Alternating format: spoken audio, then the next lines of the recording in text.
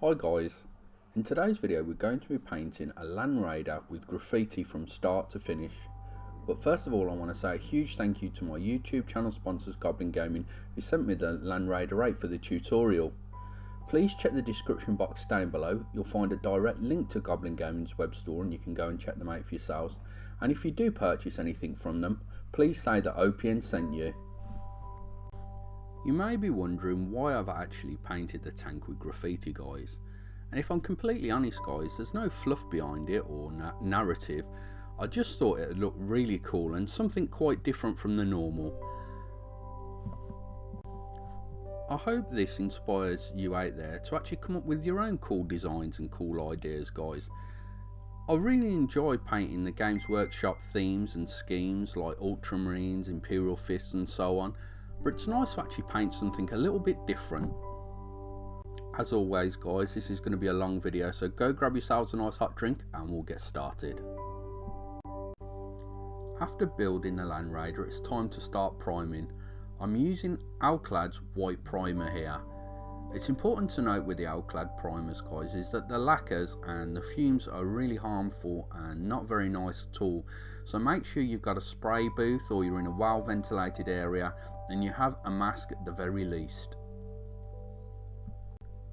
As you can see, I'm spraying from quite far away with a wide spray pattern here. I'm able to do this with the Alclad primer as it goes down so thin and smooth. I'm able to prime in a really quick manner.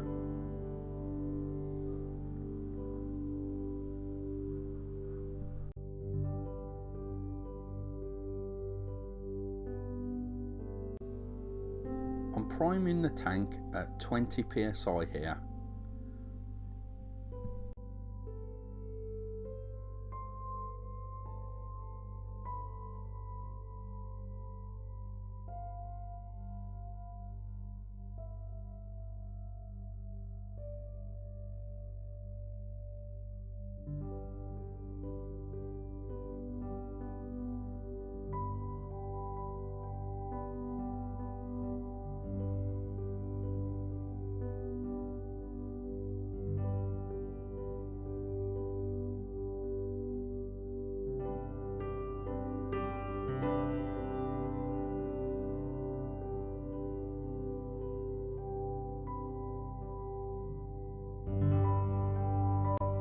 I've added some Vallejo Game Air Black to the airbrush cup and I'm just pre-shading here.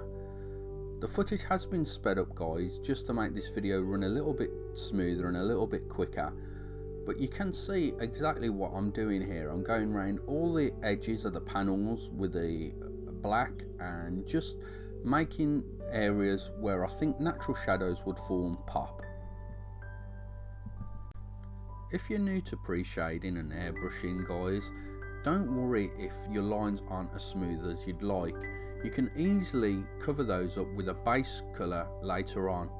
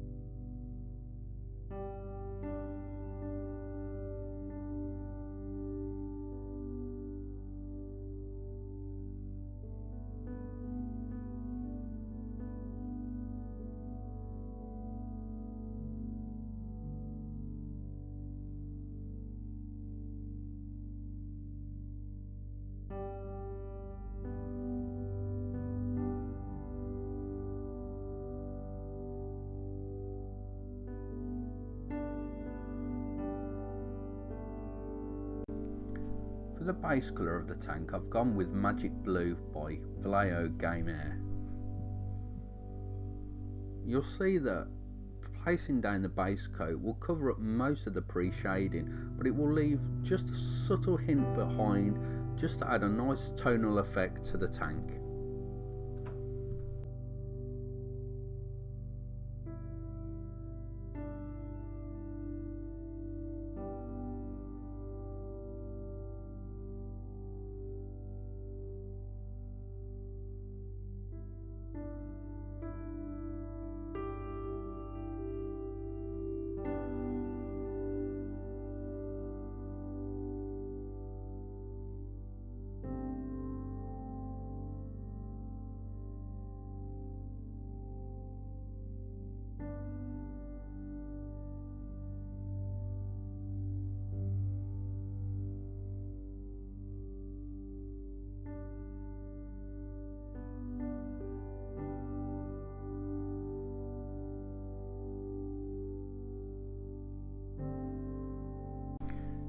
Here I've added just a few drops of Vallejo Game Air Black to the Magic Blue that was in my airbrush cup, so it's about, I'd say, 10:1 ratio of Magic Blue to black, and I'm just slowly adding the black blue mix to the bottom of the tank just to add another layer of depth.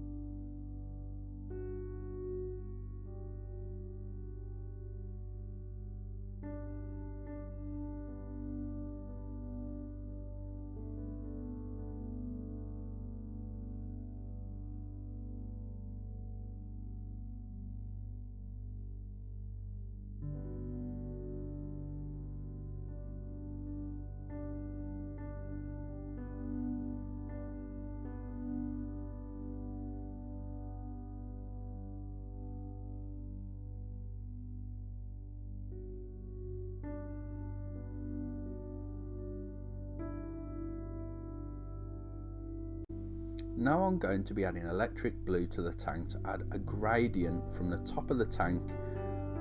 As you can see here, I'm working about 5 to 6 inches away, and I'm just feathering in the colour so I leave behind a nice smooth gradient.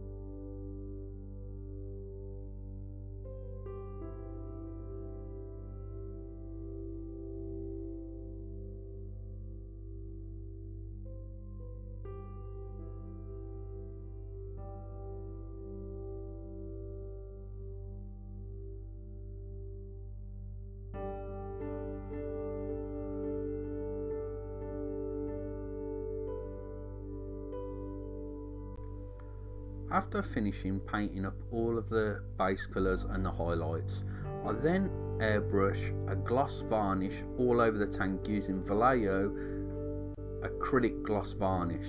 It's important that you gloss varnish the tank ready for the decal stage to help them sit down nice and flat and conform to curvatures on the tank. Here I'm using a hobby knife to cut out the decal nice and carefully.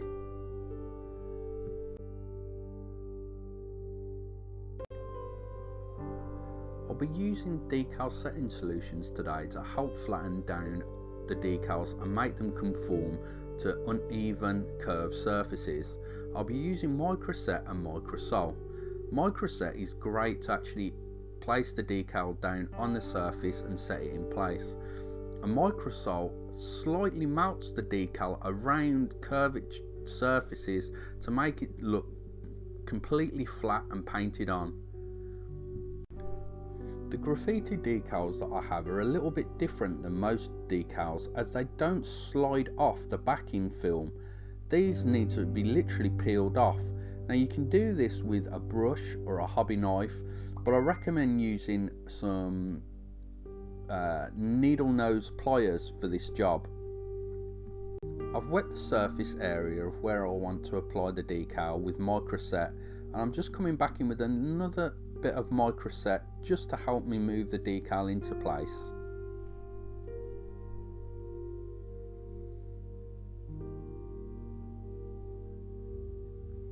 Here I'm adding a bit of microsol to the top of the surface to help adhere it to the curvature of the very extreme cracks on the side doors of the Land Raider.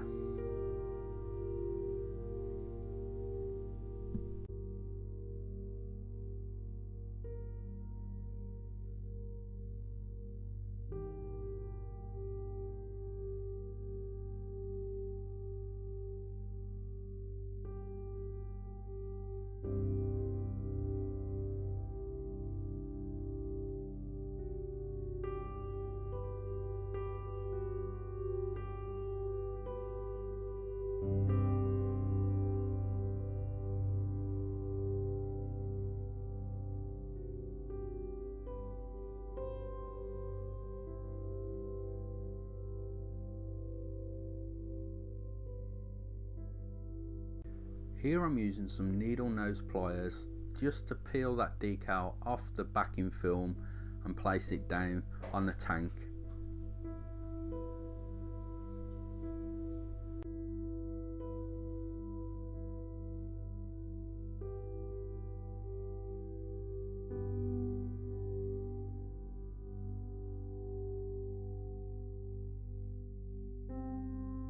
Here I'm going to be using MIG Ammo's black blue panel line wash just to go around all of the nooks and crannies of the tank and all the rivets and anywhere that there's detail that needs to be shaded.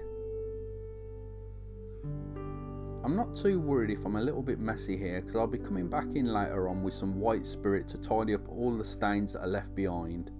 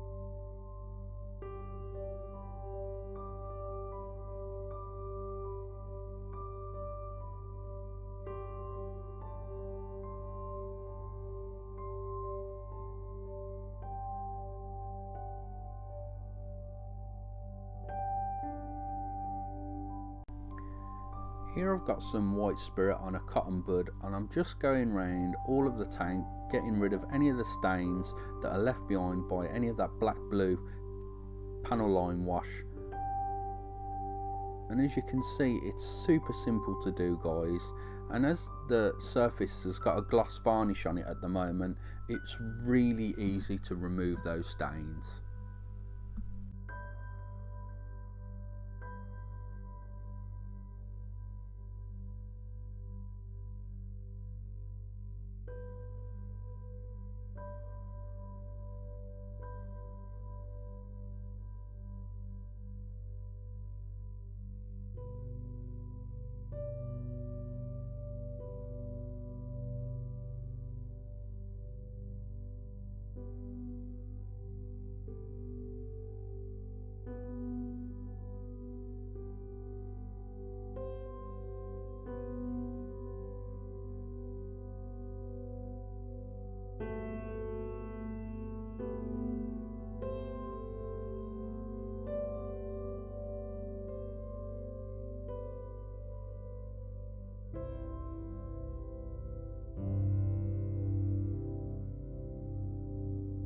After I've finished panel line washing and tidying up all the stains, it's time to actually get rid of that horrid gloss varnish finish and give it a matte varnish finish. So I'm using Vallejo matte acrylic varnish.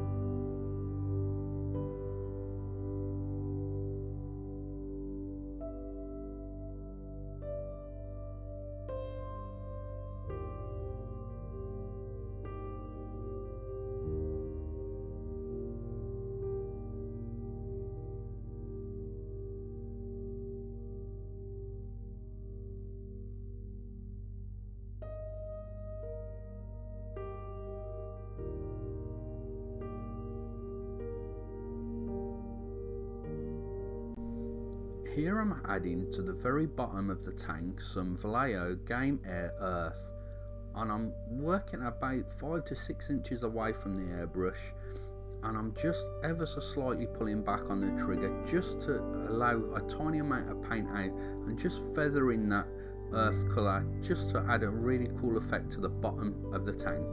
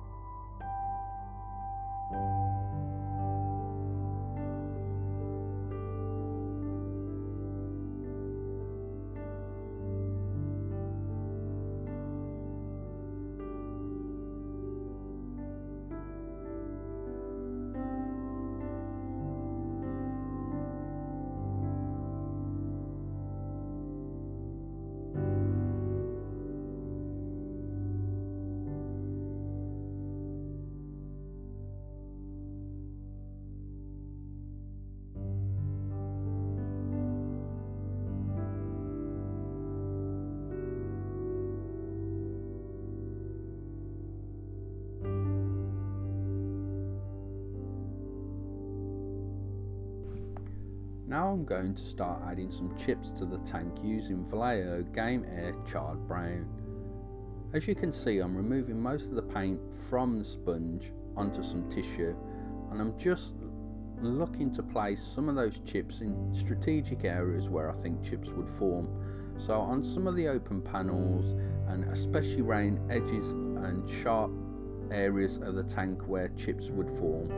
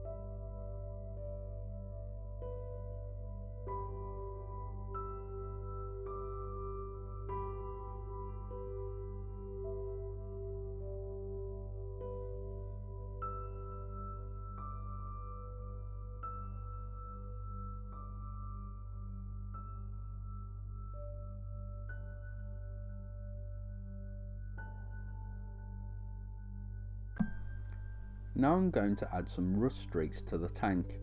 I'm using AK Interactive rust streaks here, and as you can see I'm just using the lid of the bottle and just adding some streaks to strategic areas on the tank where I think it'd look cool that the streaks are going to form from.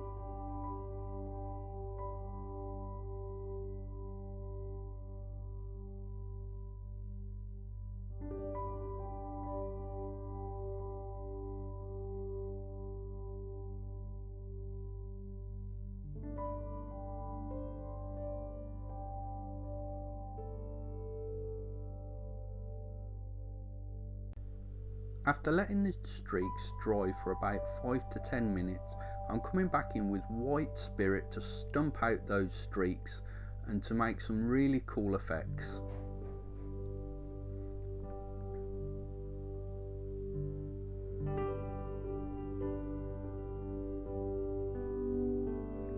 Now the reason that I use AK Interactive rust streaks is it's an enamel based product, guys, and as you can see, coming back in with that white spirit, I'm able to blend in those streaks really easily. That's something you can't do with Games Workshop's acrylic washes, for example, as once they dry you're stuck with them.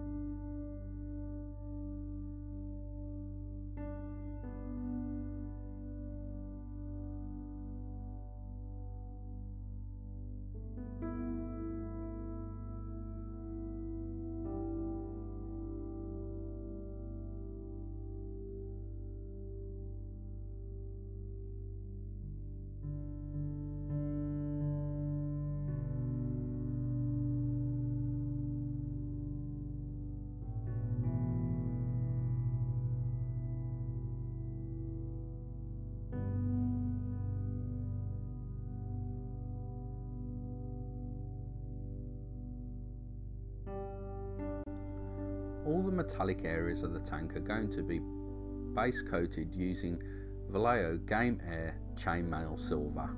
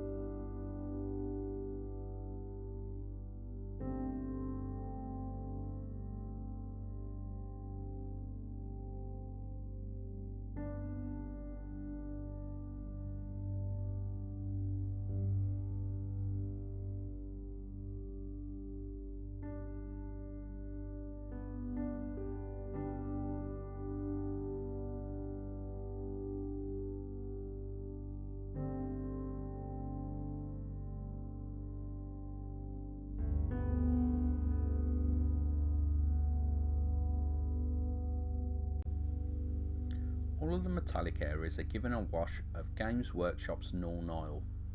After the Null Nile's thoroughly dried, I then come in with a wash of AK Interactive Rust Streaks that I actually dilute using some white spirit to turn it into a wash.